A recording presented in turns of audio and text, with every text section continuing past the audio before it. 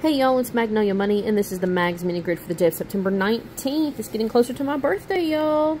Alright, so we are looking at the mini grid here, and on this mini grid, you will see that the 3s and 8s are highlighted. That is because the 8s are the date sum, and 3 is the mirror to the digit 8. Please hit that subscribe button if you have not yet already, and thank you guys for stopping in. Down at the bottom of the screen, you'll see sets of digits here. Those are actually for Cash 4 predictions.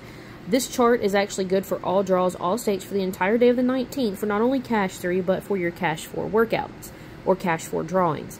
So feel free to use this as you see fit. A couple of different ways that you can play this is by looking to see what digit previously fell for your state, and you can use that as a guide. Find it and or its mirror forms off of this list, and if you find it, then you can use that in relations to where it's located at next to the 3s and the 8s that are highlighted. Sometimes it's on here once, sometimes it could be on here a multitude of times.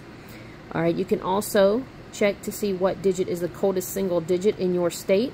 Use that as a guide and or its mirror form, as well as looking to see what the total sum is for your state and for as far as your previous draw, and then compare it to where it sits at next to the 3s and the 8s, and the ones that are actually touching by the 3s and 8s are going to be the ones in the area that you want to start looking at. Alright guys, that's going to be it for this video, and I will see y'all on the next one. Later y'all.